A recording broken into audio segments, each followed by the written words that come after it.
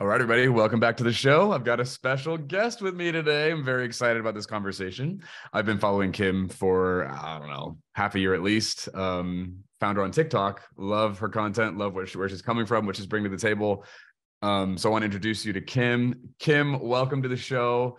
Would you care to just let people know who you are in the world and what you do?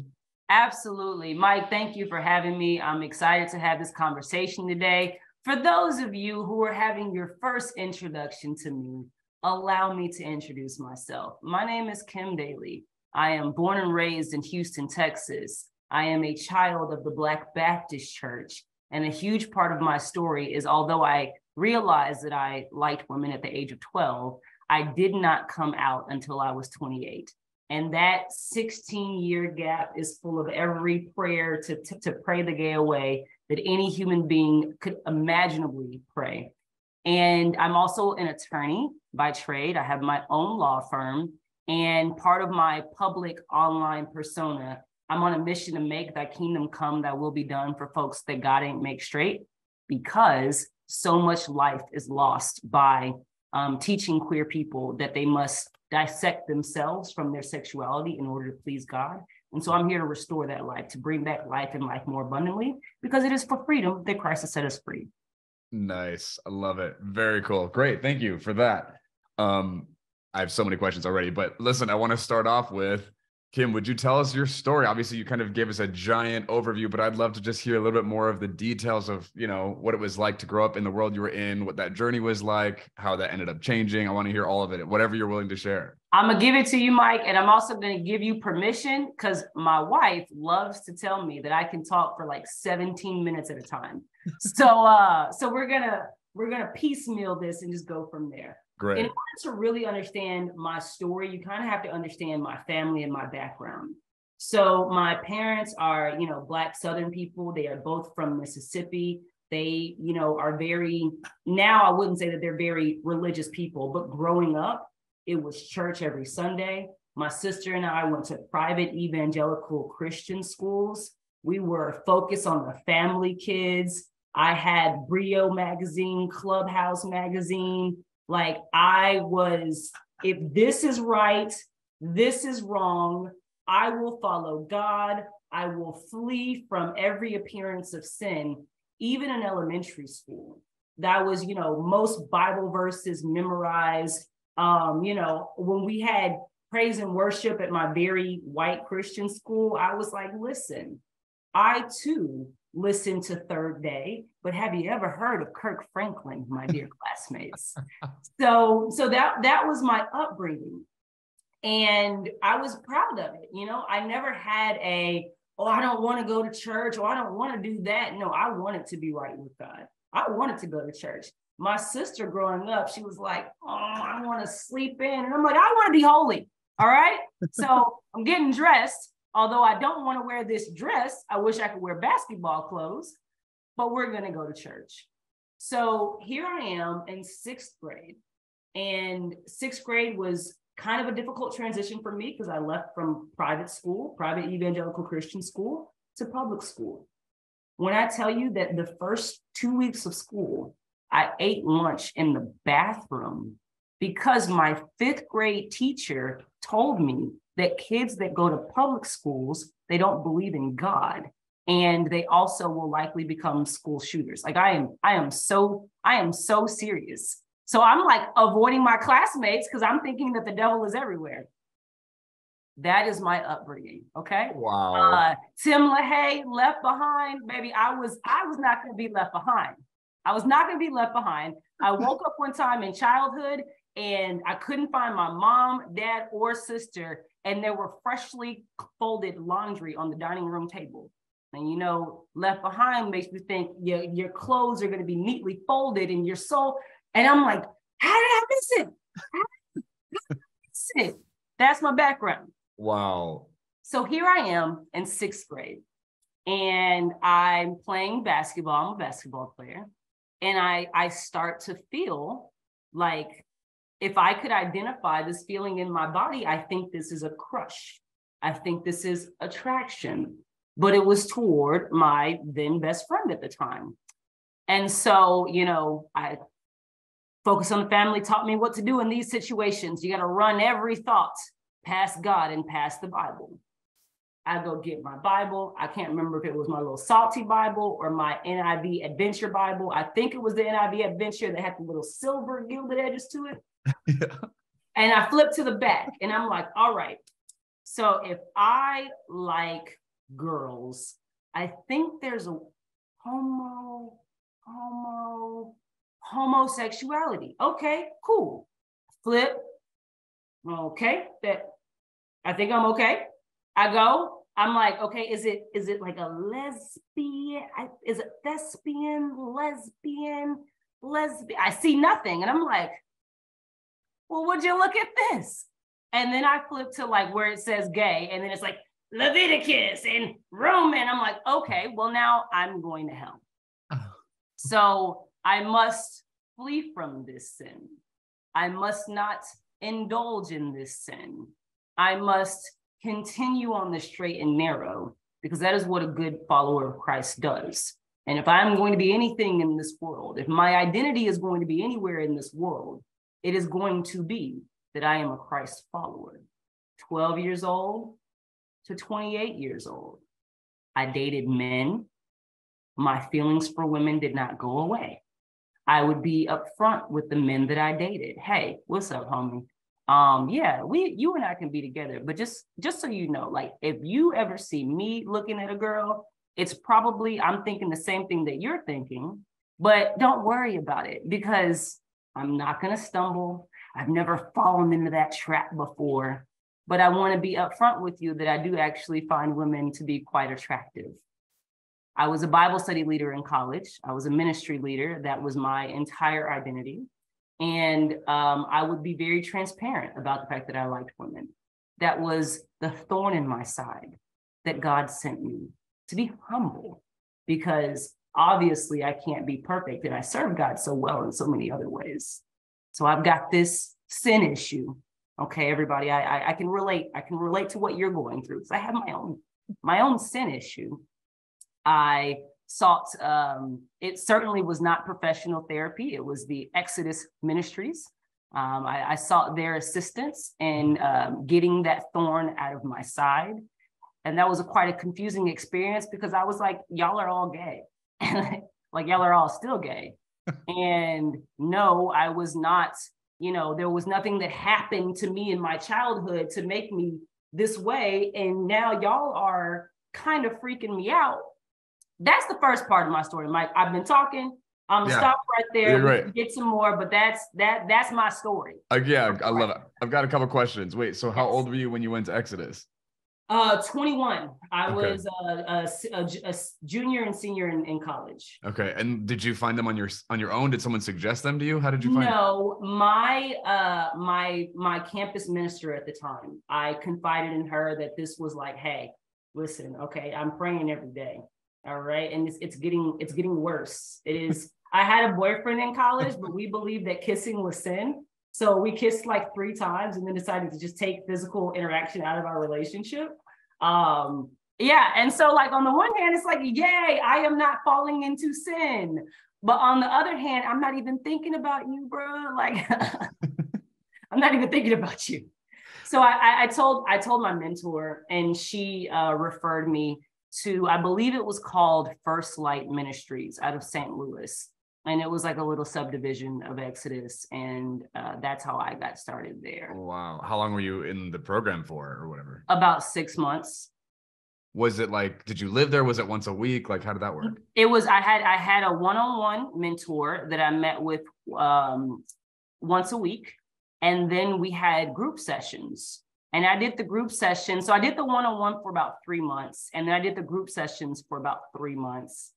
And the group sessions were not helping at all because I was like, we are all gay. We're all praying. This is just making me like, this is the most gay people I've ever been around. You know what I mean? Like, I kind of like, what you doing after this? Like, this is, nothing that they were saying was making sense. None of it was. I was just like, this is not making me less gay. This is causing confusion, but this is not making me any less gay whatsoever. Wow. Okay. And then the guys you dated, and you were upfront about them with them about how you felt with girls, like they were all just fine with that? Did they have any questions? Were they concerned? Like how did they respond? No, they were all completely fine.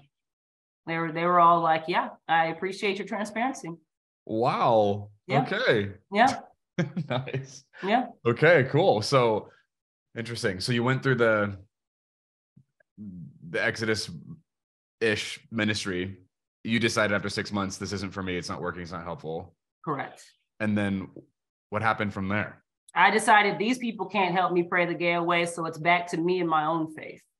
And that became my thing. I mean, when I look back at old journals, it's just like, oh God, I come before you as humbly as I know how.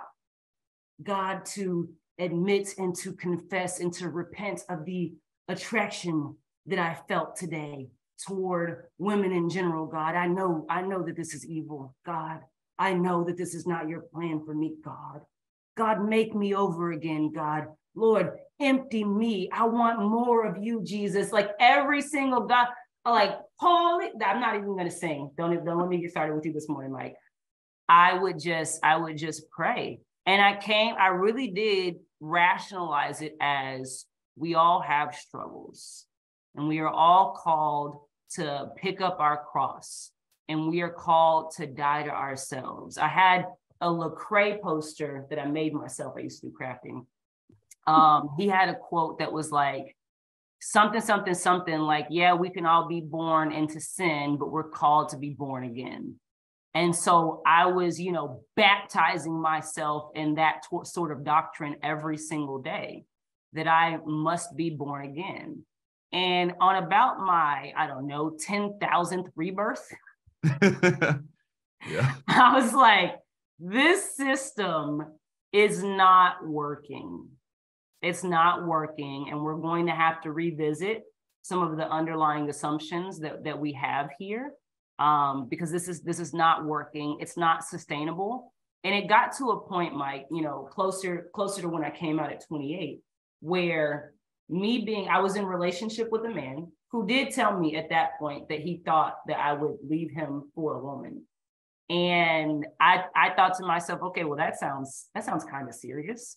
And sounds kind of awesome. I had to acknowledge the truth behind that fear of, I feel like I am living a lie now by being with men.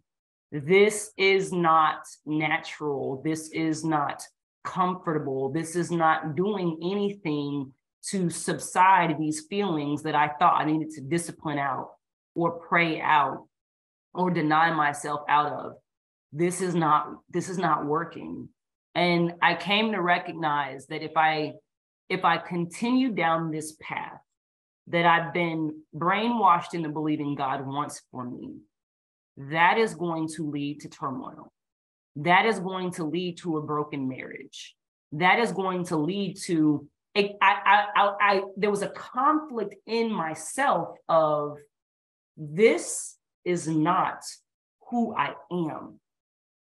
Talking about, being a heterosexual woman.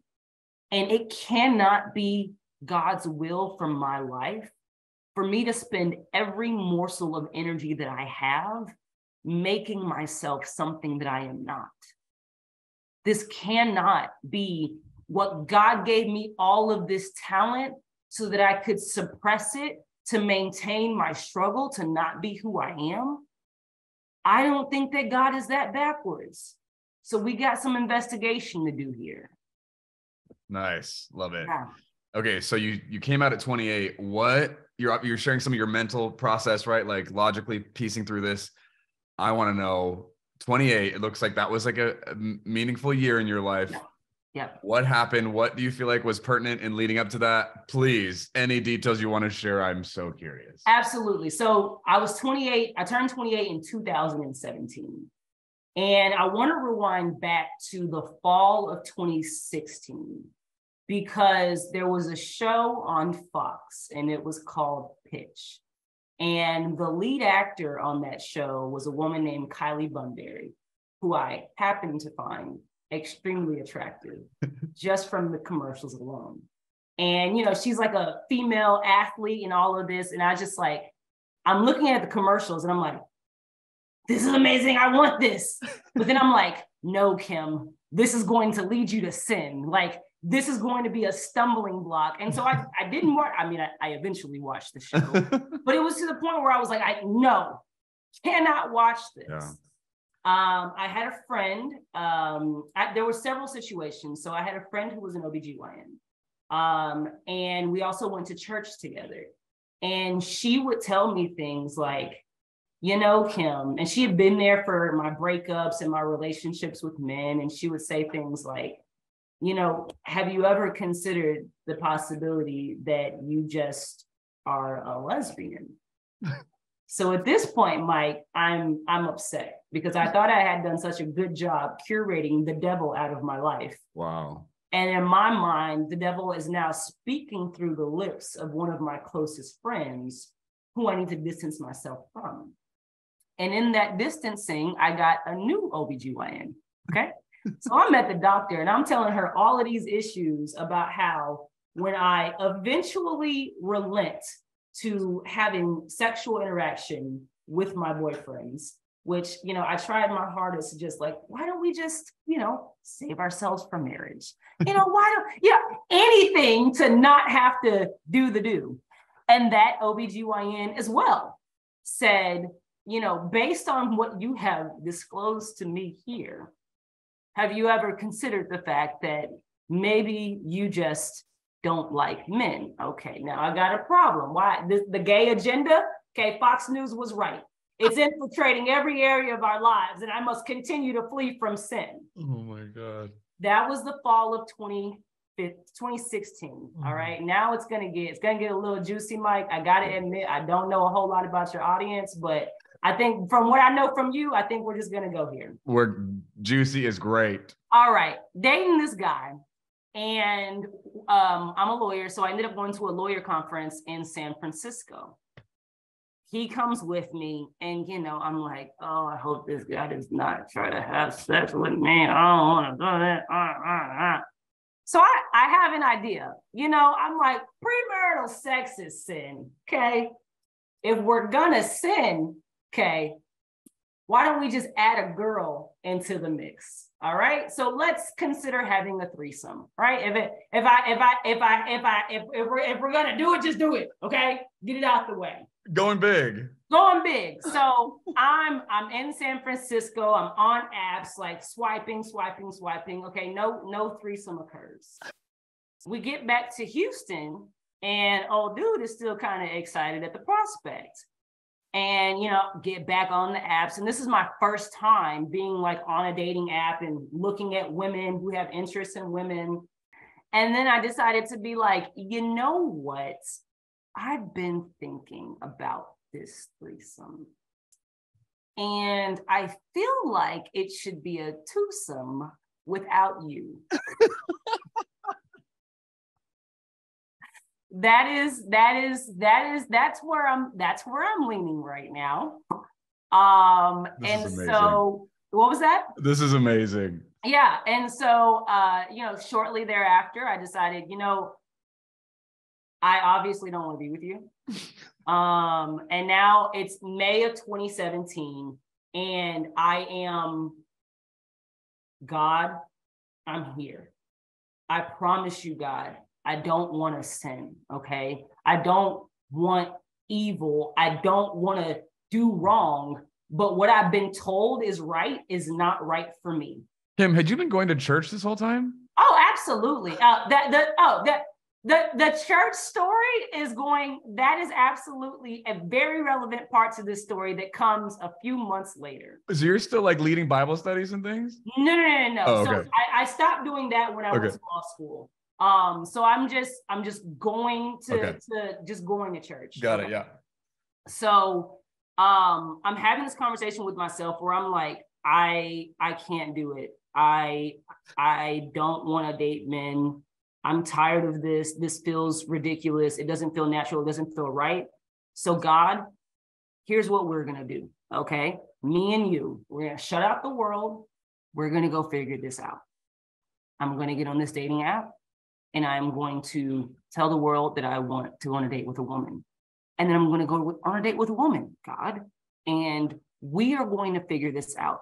Because if it's evil, okay, like just let me make that decision for myself at this point. Because the people who made the decision that heterosexuality was right for me, well, they lied. They were wrong and they were mistaken. So I had to take this into my own hands. And my actual plan, Mike, I kid you not, I was going to be gay or what have you from May to the end of July. And then on August 1st, I was going to push God, I experienced it. You are right. This is evil. I'm leaving it alone. August 1st, I'm coming back to you, God. That was the plan. I'm on the apps. I'm going on dates. People are like, what are your intentions? And I'm like, hey, check it out. So I love God. I'm really just going through something right now.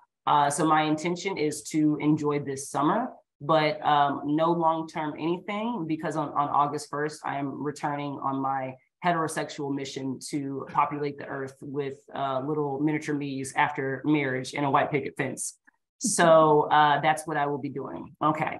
Were you afraid that people were going to find out in your life that you were doing this? I didn't care. I got on the apps in May. I told my parents and my family in June, because it's like, this is who I am. This is who I am, y'all. And I'm not ashamed of it. I'm not ashamed. Do I think I'm going to hell? Yes. Do I think that God's going to forgive me somewhere along the line and I'm going to figure it out and repent and change my ways? Also, yes. Wow. But right now, I have to figure this out. Right now, this is the case. And right now, this is what I'm going to do. Okay. And we can all figure out how to deal with that. And how did your family feel about you dating women for 3 months? Oh, no.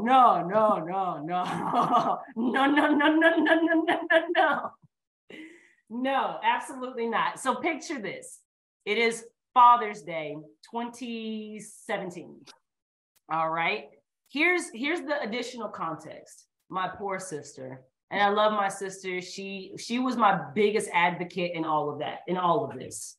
My sister, who had her first child outside of marriage, which was like the biggest scandal my family had ever experienced. I mean, like the biggest scandal. How could you do this? And you know better. And the Bible is and everything. So then my parents forced her to marry this man. And she did. And because you cannot force someone to marry someone just because they had a child together, that marriage did not last. And my sister initiated a divorce, which then became the biggest second scandal in our family's history. So my sister was like the pinnacle of sin at this point in the family. And I came to her first and I was like, I got good news. Maybe it's bad news. I don't know. The good news is they're not going to be worried about you for a little while. Okay. Because I like girls and I'm going to explore that. When I told my mother, Mother, I have an announcement to make. That's what I said. And they said, please don't tell me you're pregnant. And I said, oh, no, that's not it. I was having a rocky relationship with my job at the time. And they said, did you get fired? And I said, oh, not yet. That's not what's going on. And they said, well, baby, what is it? I said, Mom, Dad, I like women. They stopped in their tracks. My mom's like, okay, well, I like my girlfriends too. Like, what do you mean? And I was like, no, I'm gay. I like girls. I might have said I'm bisexual because I didn't know that I fully didn't like men at that point. But I was like, I like girls. And it's in a gay way. My father had the biggest look of disgust and unbelief on his face. He walked out of the kitchen and never actually said a word to me on the subject for about a year. Now, when I say he didn't say a word, he typed many words. I have so many letters from my father with so many scriptural references about, my just reprobate decision to live in sin and to please my flesh and to be a servant of the devil. Wow. And my mom, on the other hand, she was just completely confused and in shock. And no, you're not. And you haven't met the right man. And I'm like, there is no right man. Okay, that's what the situation is. So that was, it was not good. It was not good. And it was not good for quite some time. I had to do what I had to do. Mom and Daddy, y'all are going to be mad, but I would rather be mad, y'all be mad at me, and me actually be like physically okay, then y'all be pleased with me and I'm dying on the inside every day. So be mad, I'm gonna be gay, God still exists, and let's move on. Mike, here's where the problem happened. I got myself my first little girlfriend in July, 2 weeks before the deadline. So I'm like, girlfriend, here's the deal. August 1st is coming up. And she's like, what? She was a preacher's kid. And she was like, oh, not this again. Not the whole, like, God, not the plan. that I need to flee from sin, blah, blah, blah, blah, blah. And I'm like, wait a minute, hold on. So you know God too, and you don't believe that. Okay, all right. Well, now I'm God, I need a 30-day extension. Okay, we have some extenuating circumstances that have arisen, and we've got to figure it out. Here's where church comes into play. Now, Mike, where are you from? I'm from Portland, Oregon area. Okay, all right. So I'm from Houston. I was living in Houston at the time. At the time, I was going to a very popular mega church in Houston. It's called Hope City. I don't know if you've heard of it, or a pastor named Jeremy Foster, who was very unfortunately back in the news very recently. Oh no! I know so I'm at this church. It's your standard multicultural church with a white pastor and a rock band for worship. We met at a high school. They had the lights all turned down. Everybody's wearing H&M and hats and all of that, like that kind of place, right? And it was the Sunday after the Charlottesville riot in 2017. Okay. Again, we've got this white pastor who has found himself to be very comfortable talking to his Black congregational members over the years, a little too comfortable at times, but you know, we let so many things slide in the name of Jesus. I'm at church that Sunday, still, and this is a church that was very clear, like marriage is between one man and one woman, like they were conservative. Despite the attire, it was conservative evangelical Christianity. And he's trying to address the nation's race debates. And part of my experience also as just being a Black woman, I majored in political science and my double major was in African and African-American studies. And I'm pretty well grounded in African-American history in this country. You know, I was at critical race theory symposiums and conferences before any Republican had ever heard of the term. So I had, you know, that sort of grounding in my education about race. And the pastor gets up that Sunday, talks about race and the problems in this country. And then he said, now Black people, because he used to talk like he talked like he was our best friend, okay? Black people, listen, y'all can't act like racial reconciliation in this country is just the job of white people. Y'all have work to do too in crossing this bridge. And as a matter of fact, I want everyone in the congregation right now, I want you to stand up. And I want you to find someone of a different ethnicity than you. And I want you to give them a hug and tell them I love you. And I'm thinking, what in the whitewashed American history kumbaya bullshit is this? I listened to that man preach about how homosexuality is a sin. I listened to that man preach about how it's a miracle of God that his abusive marriage had been restored and they love each other now. And I listened to that man talk about how weed is the devil's lettuce and it's a leading. I listened to that man say so many preposterous things that I did not challenge or question because this is a Bible-believing man. He's a man of God. And I am not going to let my personal beliefs interfere with what God's word is. But when he said that about race, just really a really small comment that I think exposed what his actual worldview was, I said, oh no. Oh no, I'm not hugging nobody. This is nonsense. There is a whole lot of work to be done. And you will not put the onus of this on Black people. Put on my little Black Baptist church finger, grab my Bible, my pen, and my journal, because I used to be taking notes during church. All right, y'all have a good, and I left. I walked out of church. And on my way home, I was just like, if this man is going to present race issues in a way that I know not to be true, what else is it that he could be lying about? And what else is it that I could have been misunderstood about? And I remember going home, and I used to have like my entire library was like Chuck Swindoll or like Max Lucado, or just these, quite frankly, white men who, in light of what Donald Trump was doing, were either encouraging him or staying silent on these issues. That is who had shaped my entire theological perspective throughout my life. And so I took a minute and I said, wait a minute, it's time for me to start asking some questions. When the Jesus that I have always served and understood is a Jesus of justice, a Jesus that would say, how can we reconcile that which has always been broken? If to reconcile, we're coming back to something, what is there to come back to? And when I started looking at issues of race issues through the lens of the gospel and seeing the vast disconnect between what I believed and what the people who had been leading me believed, I said, there's got to be more. There's got to be more.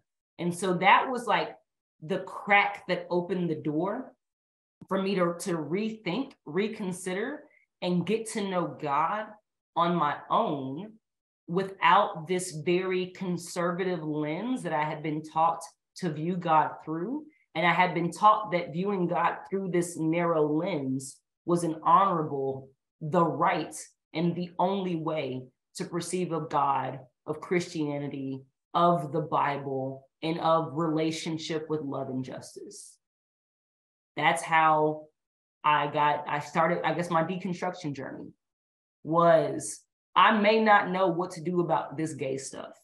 And I may not be able to figure out, is this sin? Is this not sin? But I know that right there that I saw, and that was some kind of sin right there. Fun part of the story. Jeremy Foster actually ended up getting kicked out of that church for having a year-long affair with somebody on his staff. After he got caught, he divorced his wife, then married his mistress 3 months later, has been silent on social media for like a year and a half, and then just came back 2 weeks ago and was just like, yeah, I made a mistake, but God's healed me. Me and my new wife are great, and give me a church to lead. So yeah, that's that. Okay, so this was you at 28. That was me at 28. So that was like a big fissure in the foundation of what you had understood and accepted as like this big support and background that, was grounding your worldview and beliefs. So now you're like, okay, something's deeply wrong, which, very relatable. And then you say you came out at 28, right? Mm-hmm. What happened when you're like, I don't know what to do with the gay stuff? That was a problem, right? How did you get from that to, okay, I'm a lesbian, I'm gonna, what happened there? So also during that same summer, my little 3-month hot girl summer, I'm picking up these books, right? I'm reaching out to my friends in seminary. I'm reaching out to my spiritual advisors, and I'm confiding in them. Y'all been knew that I like girls. Okay, well now I'm dating girls. And I am looking back over the scripture, and I'm just not sure that this means that this is a sin. Can you help me understand? And I never got a response that made sense. And so for me, I decided, you know what? After this hot girl summer, I'm just going to be celibate. I'm not going to marry a man because that would be a lie. And I'm not going to live my life as a lie. But I'm also not going to be with a woman because that is sin. And as I sat and thought of what my life would look like, I'm a Pisces. My I started writing love songs in freaking 3rd grade. My best friend, who I had a very clear crush on, I would like text her poems every morning on the way to school, just so that she would have a good day. Okay. Like I am a sap. I love love. I love relationships. And I thought to myself, why would God withhold that from me? Why? What glory does God get from my suffering on this earth? You mean to tell me that I can't have an intimate relationship at all because I don't want an intimate relationship with a man? And it was, there's so much energy that is required to suppress that. And there's so much energy that's required to deny that. I said, I have good things to offer God. I have good things to offer the body of Christ, but I cannot offer those things if all of my energy goes into suppression and repression. God, this makes no sense. And God, I trust you. I don't think that you are ridiculous. I believe in a God that gives good gifts. And this is not good gifts. This is a trap. God, we've spent 16 years together praying, denying. God, I've asked you to remove every other spirit from my body, my anger. I'm an athlete, I'm a basketball player, but when I get on the court, I get a little cocky, I be cussing people out. And I, for real, like I stopped playing basketball for a while because I was like, my carnal man just rises up within me on the basketball court. Lord, do not let me return to my place of sin until I have my anger issues under control and can honor you even on the court. Like I was willing to give everything to God. And the things that I gave to God that God did not want to be part of me, God took away. And I'm like, God, you're not a failure, but I'm still gay. I am still gay. I have prayed. I have fasted. I am doing everything that I can, God. But for what? Is this a sacrifice that you even want?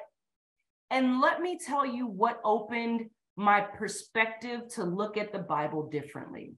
I don't know if you're familiar with Unfit Christian and the work of Danielle Thomas, but she's got a pretty large platform these days. Back in 2016, 2017, she was blogging about just, her journey, her deconstruction and things of the sort. And there was a Facebook group called the Unfit Christian Congregation. I found the Unfit Christian Congregation because someone that I had went to church with, my conservative evangelical church, posted an article that said, sis, your Boaz isn't coming and neither are you if you keep waiting on him. And that's like the wildest title I had ever seen in my life. I love that. And I saw it posted by someone who I knew to be, he had seminary experience, he made good decisions. He was a leader in the church. And I started reading it and I'm like, why would he post this? And then she got in talking about, how Ruth laid herself at Boaz's feet and the different things that feet mean in scripture. And it was just, I said, no one has ever told me these things before. This is the most radical reading of this scripture I've ever read. This changes the whole story for me. And then there were citations. I'm a scholar. We got academic citations. And I'm like, you mean to tell me she's not just making this up to be comfortable with her sin? And that this story of Ruth and Boaz is not the same story that's been fed to me in church? And Mike, let me tell you what y'all should have never let me do. Y'all should have never let me read Genesis 19 and Sodom and Gomorrah. Because part of one of the most confusing parts, if you will, about my journey is although I am a Bible study leader, I'm a ministry leader, I'm a scripture leader, I'm going to these leadership scriptural evangelical conferences and X, Y, and Z, I would read highlight, annotate. I use Strong's. I didn't know any better back then. I would do all of that to every scripture, but I never looked at the scriptures that said that implied that it was a sin to be gay, other than Leviticus. And then I knew the story of Sodom and Gomorrah, and I knew that there were a couple of things in the New Testament, but I didn't read them. I didn't study them. I didn't challenge them. I just accepted them as foregone conclusions. And so then I said, I want to get into, I read, a few like Sexuality in the Black Church by Kelly Brown Douglas. And I'm like, okay, this helps, but this doesn't point to any scripture that says that it's okay to be gay. Let me just read this myself. And I went to Sodom and Gomorrah and I said, oh my God, my entire life, I have believed that this text was about the destruction of a city because everyone was gay. And I'm like, bro, I'm flipping. Okay, maybe my NIV lied. Hey, anybody got an ESV I can read real quick? Hey, oh, okay. What does the King James Version say? And I'm looking for it. I'm looking for all of the horrible homosexuality. And I'm like, I see massive sexual assault, and why is this man offering his prepubescent children to a group of strangers? But I see no homosexuality. They're gay. Everybody's gay. What? And the whole city is gay. And we know that because one person said, bring out those strangers and let me have my way with them. That's not gay. That's sexual assault. If they're gay, why are they not gay with each other? Why they not? Mike, if it's every man in the city was right there and wasn't no gay sex happening, y'all should have never let me read Genesis 19. I promise. Yeah, should have never done it. Yeah, should have never done it. You should have just said that's what it says and that's what it means and that's what it is. No, that opened everything upside down, front side backwards. I said, oh my God, I cannot believe that I never questioned any of this before. And I've been living my life on someone else's rendition of the truth, which is obviously a bastardization of the truth. And why can't we actually talk about the horrific actions that are happening here in the text? But like, when your focus is gay is evil, gay is, you miss literal sex crimes time and time again, time and time again. So that was all these people are crazy. I got to unlearn everything that I have learned, unlearn it all, but I still want God. I still love God. I'm not over here. My first time I ever had sexual relations with a woman. Okay. I prayed beforehand. I was just like, God, please, like, do not take me out today. I was like deathly afraid that both of us were going to get struck by lightning inside her apartment. Like, I drove home and I'm like, I'm about to get into a car accident because God is going to punish me for this sin. I made it home safely. And I'm like, somebody's about to follow me in my apartment and like take me out because God hates sin. And then I woke up the next day and there was peace in my spirit, Mike, and I was confused by it.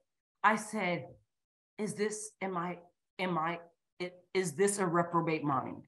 Like I physically and emotionally and spiritually felt good after doing what I'd been told is like the most grievous sin of all. And so I'm like, oh my God, I must be a reprobate. And I started going through scenarios in my head and I'm like, okay, do I think that murder is bad? Okay, yes, I still think that murder is bad. Okay, do I think that it's okay to steal from people?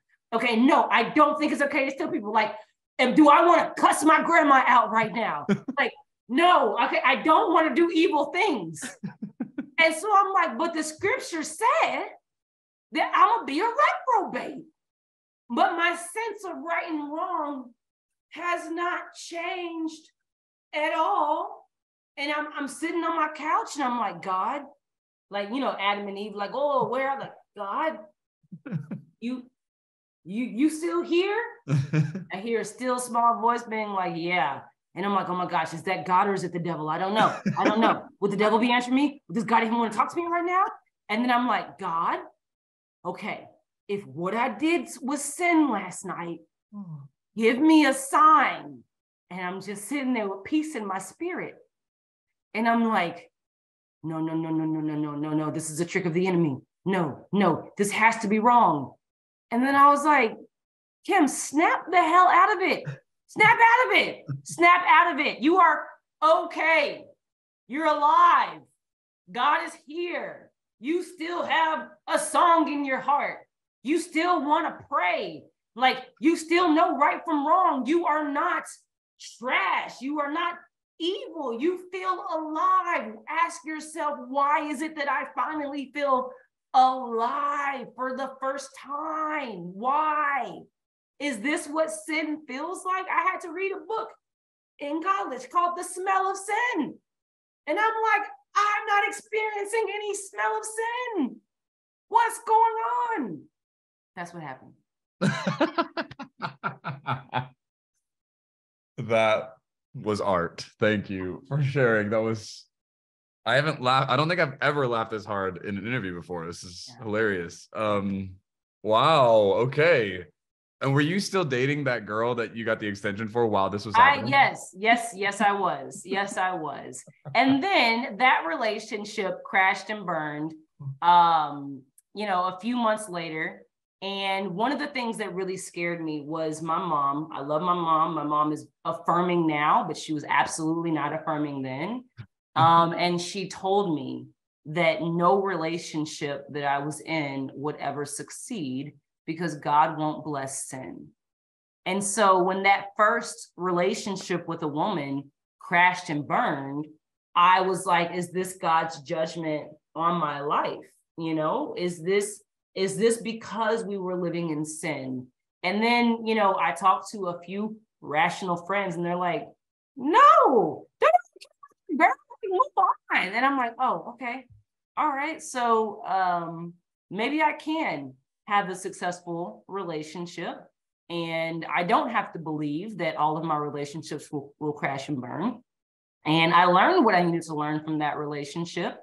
And I'm going to continue. So yeah, that was, from my extension in August till about October, I think is when I started, actually getting into the text and then meeting other queer Christians.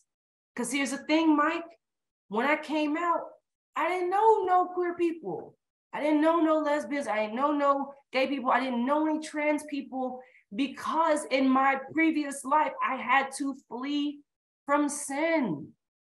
I cannot be friends with people who are living a way that I am trying to flee from. So once I finally met other queer people, and they were like, oh yeah, I love God. And I was like, what? What? Like, we can do that for real? We can do that. So that opened my world to like, wait, hold on. So how long have you been queer and loving? 5 years. Your house didn't set on fire. You ain't getting in no tragic car accident for inexplicable circumstances. That was God just showing you that God is supreme and that sin will never. When you are a normal, well-adjusted person, you're married, you have kids, and you love God. Oh, okay. Well, Fox News and crew told me that was impossible, that we all hate God, and that we all love sin. We all love Satan. And you mean that they were lying too? Okay, all right. Satan, by the way, I don't love you. So me and God are sticking together. And God, is that still you? Oh, yeah, that's still you. Okay, let's go. Wow. Yeah.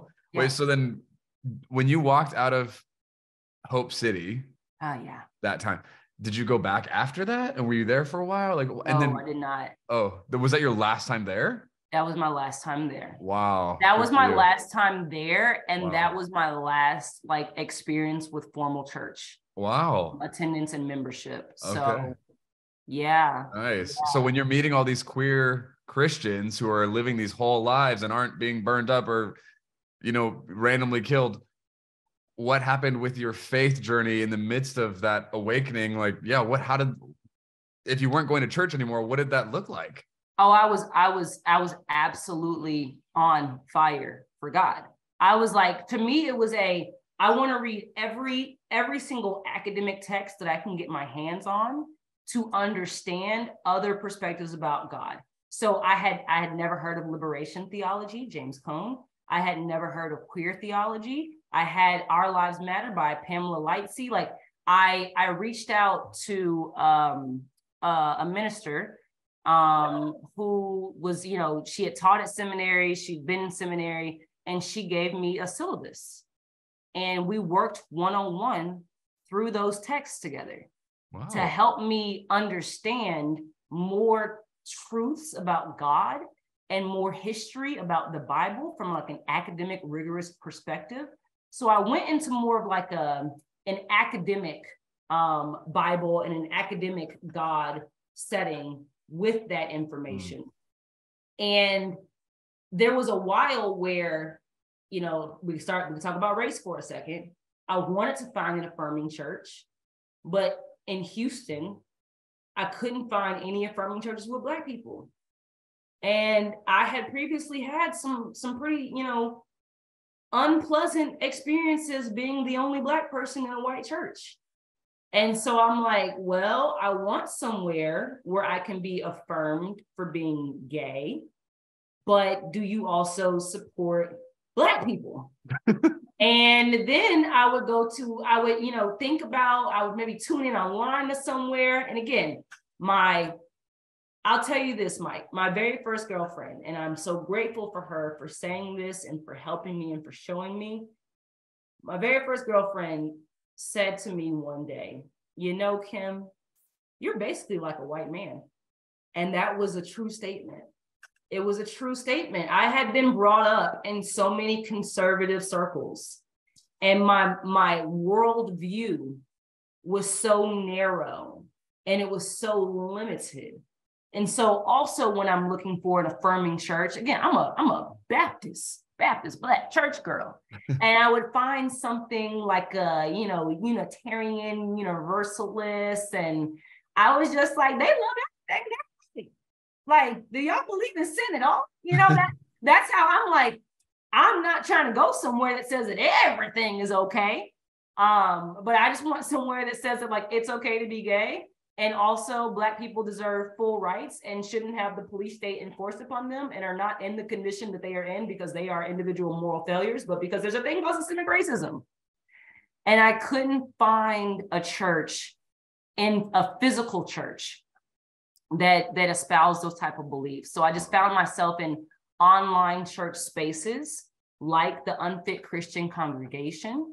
I would go to like conferences, or the Smithsonian would have a speaker series on Black millennial faith and sexuality. And I would just come hear different pastors and seminarians and scholars talk about faith from an academic perspective and root their justice work in the Bible. So that became, that was my circle.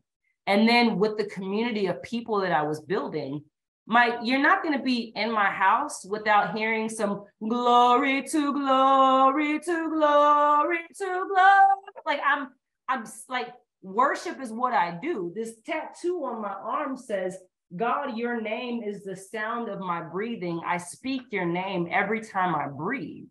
That's a Donald Lawrence song. So the worship was in my bones. The church was in my community. And the leadership was by listening to people like you online and hearing, okay, this is actually a well thought out.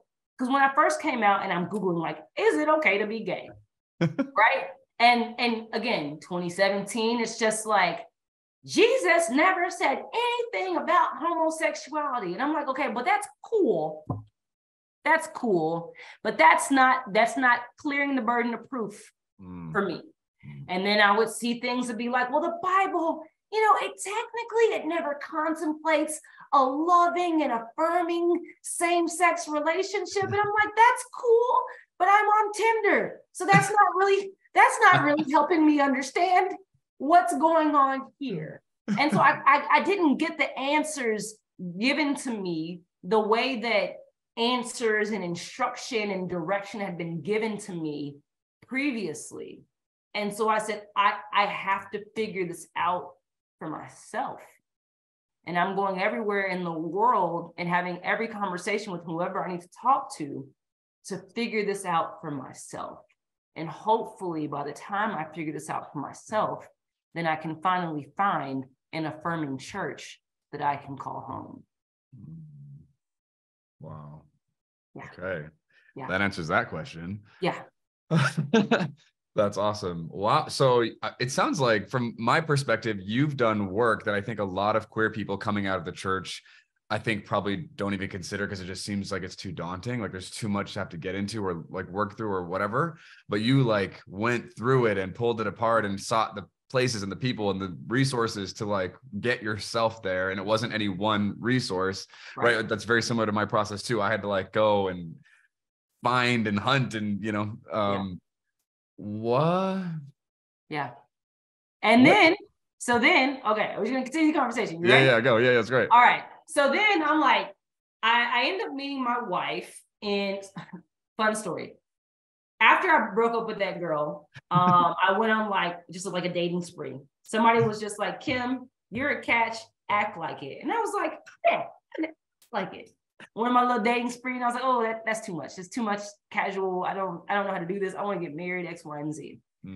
The woman that I met before I met my wife, we had a beautiful, short-lived, she found me on Instagram, long distance. As it turns out, you're more like in love with like who you think I am than like who I actually am.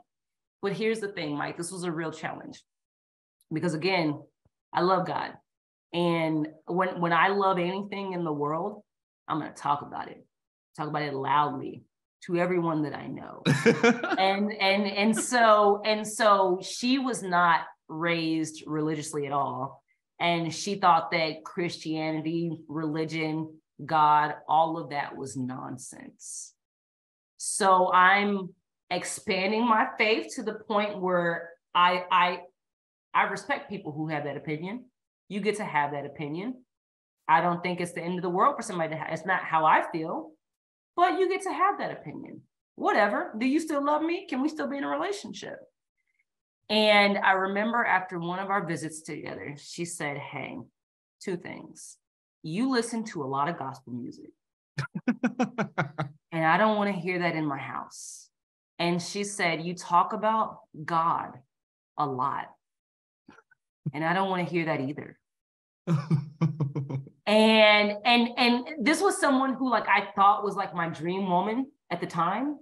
And so now it's like, this is my dream, my little gay dream relationship here. And I feel like I'm being forced to choose between that. And at first I was like, okay, well, like, God is love. And so if I just said like love instead of God, would that make you feel more comfortable? And she was like, yeah. And then I was like, but I don't actually want to do that. I don't actually want to do that, because I literally love God. Okay. And I love the same God that my grandmother loves, even though she doesn't understand how it's okay to be gay. We're praying to the same God. And these are the same God that helped my ancestors survive slavery in this country. Like it's in my blood.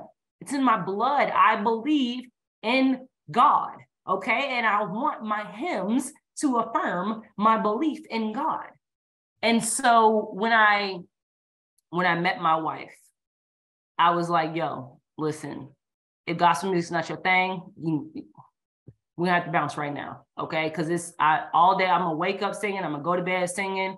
Like, I'm gonna pray. I'm not gonna kneel on my knees and put my hands over you and say, well, God, we gotta pray. But like, girl, I think you are fine. I think you are amazing. I think you are beautiful. I thank God for you. And I also want to pray over your day, because I want you to have a good one. I want your mind to be at peace. I want your body to be at peace. I want you to be whole. I want you to be healthy. And like, you got to be okay with these things. And she was. So we got married. And there's so much story. Of course, yeah. Everything. Yeah. But I want to talk about kind of like the beginning of my public platform on this, if you will. My wife and I got married in July of 2020. And shortly thereafter, I am just basking in the goodness of this beautiful life that God has allowed me to have.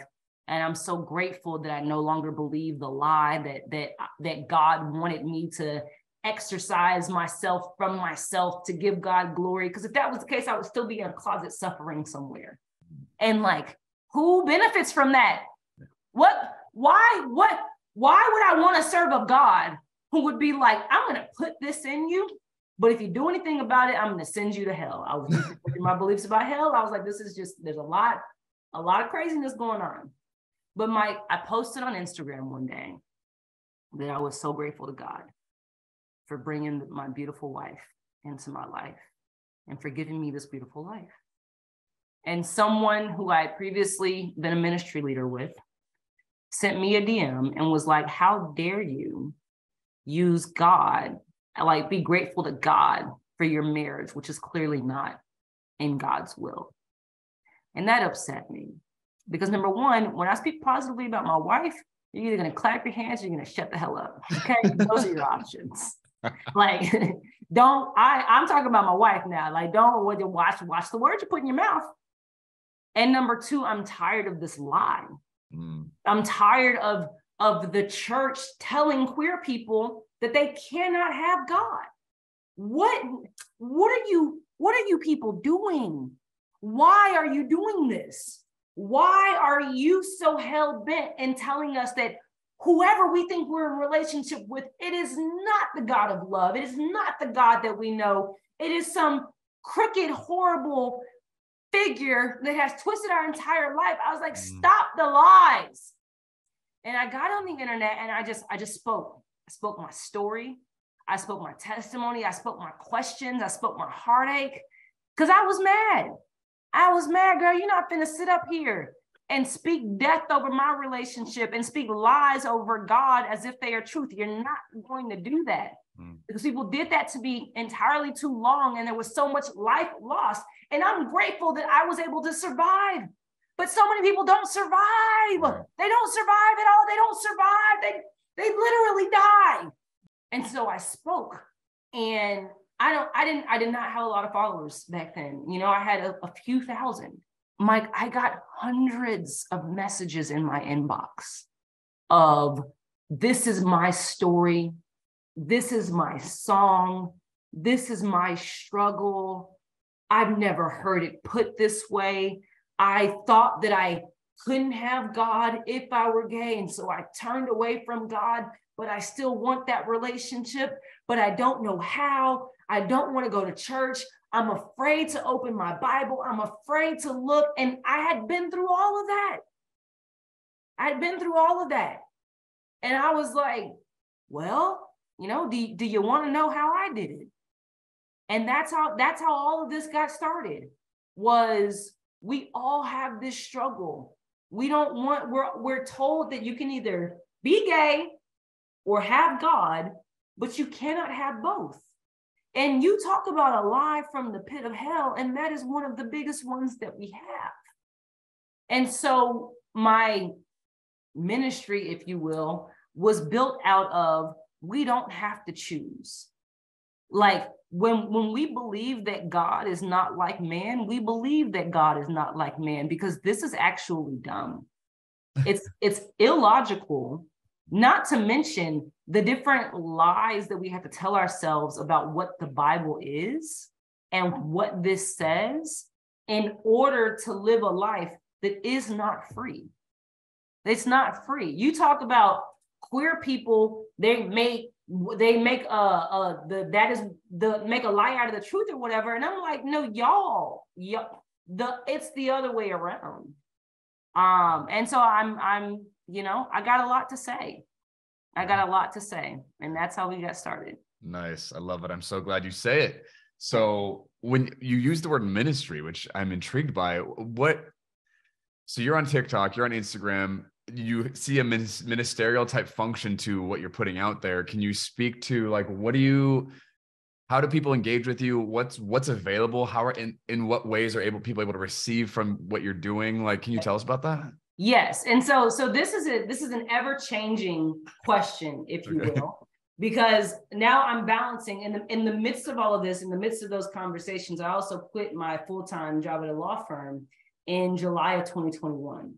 And so I have my own law firm now, which I wanted for a variety. Well, I kind of didn't want it, but I just didn't want to work with them anymore. But I needed space to like figure this out, space to be online whenever I wanted to, you know, space to have these conversations. And I'm still working to create that space. But what happened after that first set of conversations in August or so of 2020 is people started asking for more. I didn't have a plan. I was like, no, this is my story. This is how I did it. Like, have a good day, you know? And people were like, no, but like I need help. And I'm like, okay, well, let's make a few things clear. Okay. Just because I read books that you read in seminary does not mean that like I have the fullest understanding of this. You know, and they were like, we don't care. Like, we don't care. We just want to talk. Cool. So I made a group, and that was called The Culture. And it started off by me saying, hey, okay, you guys want to have this conversation. And a few of you just raise your hands, just slide in my DMs. And if you want to have this conversation, like I'll work with you one-on-one, but disclaimer, I am not a professional. Disclaimer, everybody needs to be in therapy. Disclaimer, like we're going to figure this out together. But I worked, you know, just one-on-one meeting with people like, what is your story? You know, what is your fear? What is your hope? Where are you getting stuck? And I realized that those conversations were actually very, very, very, very, very fruitful. And then at the end of those one-on-one conversations I had, people were like, well, how do I meet other people like this? And I was like, you can just find them in my Instagram comment section. That's what you should do. So I made a group. It's called The Culture. And the purpose of the group was to be a place for queer, Black, churched women to be in community with other queer, Black, churched women. And I was like, churched is a past tense statement because some of us don't ever want to go back. And I can understand that and I can respect that, but we still want God. And so we have God in this space. We are going to lift each other up in this space. We're going to ask each other questions in this space. And the space has taken, you know, a variety of iterations. It started off just being like, okay, here's a Zoom, here's a link. Let's all meet up and hang out. We had an app at one point. We are currently switching apps right now to be more community. So it's something that I actually don't talk about, the actual internal culture group. There's about 50 of us in there right now. And I'm trying to figure out like, okay, what is a mechanism that can make this sustainable so that we can have, you know, a container. But as of right now, that's in flux. So I talk on the internet and people listen. Oh, here's the other thing. I had a retreat. I made a retreat in 2021. Yeah. I was like, y'all want to talk?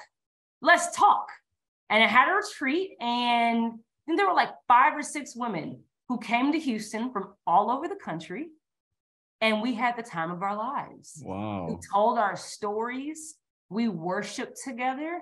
And for so many of us, it was our first opportunity to be gay, right? To not deny that.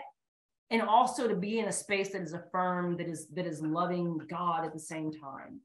And that was a very powerful experience. My wife has her own community. She's a very powerful life coach. And so, you know, we've just been able to create these spaces, kind of impromptu pop-up spaces of come, let's talk, let's love, let's worship. Where 2 or 3 are gathered really is where 2 or 3 are gathered. Even if we are not in a church house, y'all, we're here because we love each other. And we're here because we love the world. And we're here because we see an injustice being done and we want to right that wrong. And that is worship. That is holiness. That is community. So that's where we are with that. Wow. Okay. Really good to know. I didn't know that. That's amazing. I love that. Yes. Because I'm trying to figure it out and trying to like get what is this going to be? How are we going to package this? That is still under construction to this day. It's great. Yeah. And you're going to figure it out. This is part of how you get there, right? That's awesome. I love that. Yeah. So how do people get a hold of you? How do they get access to just knowing where you are? What kind of pop-ups are available? What's the best place for them to find that? It's crazy because Instagram is the best place to find it. Okay. Now, Mike, again, I'm working on it. All right. One day we're going to have like a website, and one day we're going to have, some announcements somewhere. But that's still in flux right now. And so, TikTok, I post on both platforms, but Instagram is like an actual community. You know what I mean? Like there's people there. We've been knowing each other for years. And so that's where I say, hey, y'all, in May, for example, I'm partnering with Erica Mason, who is a Christian hip hop artist, or she was a Christian rapper, and then she came out as gay. And now she's just a phenomenal artist, but she also loves God. And so we're doing, a music and healing and faith thing for queer people in May, and that's going to be in LA. So, once I had the details about that, I'll post that, and that's open for everyone. Those sorts of things is what I'm engaging in right now. Cool. Love it. That's awesome. Yeah. Okay. So for people to go to your Instagram is like the best way to that's your storefront basically at this point. Your doorstep, come there first. Yes. Great. Yes. Okay. Yep. Cool. And then we also, the group For the Culture, the group has an Instagram. Okay. And I am grateful because I'm not the most responsive person in the DMs. But the culture has an advisory board with 6 other beautiful and amazing queer women of faith. And they are really good. The culture, okay, Mike, sorry. The culture does host events. We had a YouTube live that was 2 weeks ago. That was a phenomenal experience. We had over 300 people join us for that conversation. Wow. And we'll be hosting other events. We had a dating event last year that went awesome. So yeah, we do have events, but they are just, the planning is not my forte. So For the Culture is the Instagram for.the.culture with a Q. Oh. And, and it's also the name of my debut rap song. So Mike, you hadn't heard my song? No. Okay. All right. This is what I'm gonna do real quick. And I'm gonna do this. Why am I gonna do this? I don't know. Okay. But I'm going to speed talk verse 2, because that's kind of the verse that hits. Let's go. All right. So verse 2 says, the bass bumping, jumping out of the gate. I'm coming out with the gaze. Hey, yo, Montero, go get Lizzo. I'ma get lean away. This is a song for the day. This is a song for the way. This is a song that changed the meaning of my nigga that's gay. How you gonna hate anyway? It's so much more I could say. Stayed in the closet, couldn't rock it till I turned 28. This is my time to create. I'm on a mission to make that kingdom come that will be done for folks that God ain't make straight. So I stay rocking my crown. Ain't no knocking my down. Ain't no knocking me down. I got the breath of life in me. This is holy ground. I speak to angels with sound. This beat been calling them down. I know where strength is made perfect. I look up when I'm down. If I was lost and I'm found, this here is glory's rebound. I am from another planet. I just play on this ground. Told me shoot from the moon, at least you'll land with the stars. Now look, I overshot it. Now I'm speaking from Mars for the culture. So that was the whole thing. Yeah. Whoa, nice. I like to rap a little bit. Yeah, I don't think I'm Lil Wayne. Okay. What's the name of the song? For the Culture. Okay. I made a whole music video. It's awesome. It's got like 100 views on YouTube, and I'm his biggest fan. Yeah. Well, that's awesome. I'll have to check that out. I'm gonna put that in the show notes below as well. Check it out. That's awesome. I love that. Wow, Kim. Okay, have you done any stand-up? Here's the deal, Mike. I've not. I'm okay. Well, for what it's worth, I feel like you probably have some talent there. Like people would, I was dying throughout this whole conversation and we're just talking you have this showmanship, and you might be, I don't know, you've got all this stuff on your plate, but that would be really entertaining. I appreciate that. I did have the thought last night. I was like, what if I did stand-up stories on TikTok where I just tell stories and I'm standing up and it's like a stand-up comedy type of stand-up stories. So yes. I appreciate this affirmation I've received today from you. I love that idea. I think it's a great idea. Yeah. Yes, please. Yeah. We want it. Yeah. That's awesome. Okay, cool. Well, Kim, I have to land this plane, but thank you so much for coming on here and sharing your story. Everyone who's listening, go find Kim, go follow her. She's got great stuff, TikTok or Instagram, but Instagram is where the community is really happening. So, maybe check that out more. Kim, thank you so much for being here, and just thank you for the work that you're doing in the world, the spaces you're providing, the things you're articulating, the intelligence, the humor, the attitude. I love it. I'm here for it. So we need it. So thank you for who you are and what you're doing in the world. Everyone go find Kim. I'm putting the links below so you can find her Instagram, the rap song. It's a great song, y'all. It's a great song. It's a great, I gotta tell you, it's a great, the music video is pure brilliance. So nice. That's awesome. Okay, everyone. Thanks for being here. We'll see you next time. Thank you.